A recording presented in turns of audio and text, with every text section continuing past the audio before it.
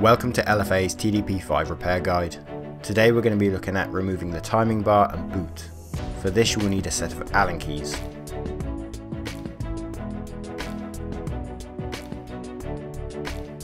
The timing bar is a key part of the operation of the TDP5. The timing bar moves the boot over and filling the die ball with your tablet mix.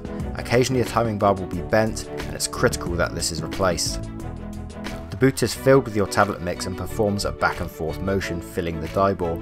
Due to its constant movement, the boot will wear naturally or could be damaged from hitting the die itself.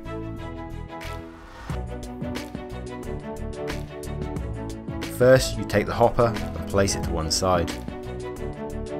Next, remove the two set screws either side of the ejection tray. Now place the ejection tray to one side.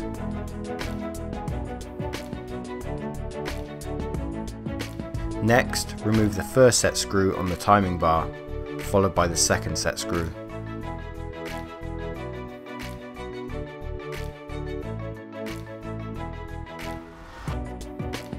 Now the timing bar will be free.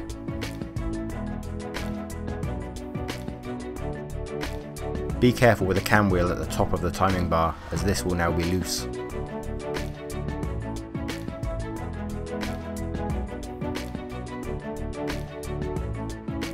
Now remove the set screw on the side of the boot. Finally, remove the boot bolt and spring either by hand or grippers if needed. This will fully release the boot.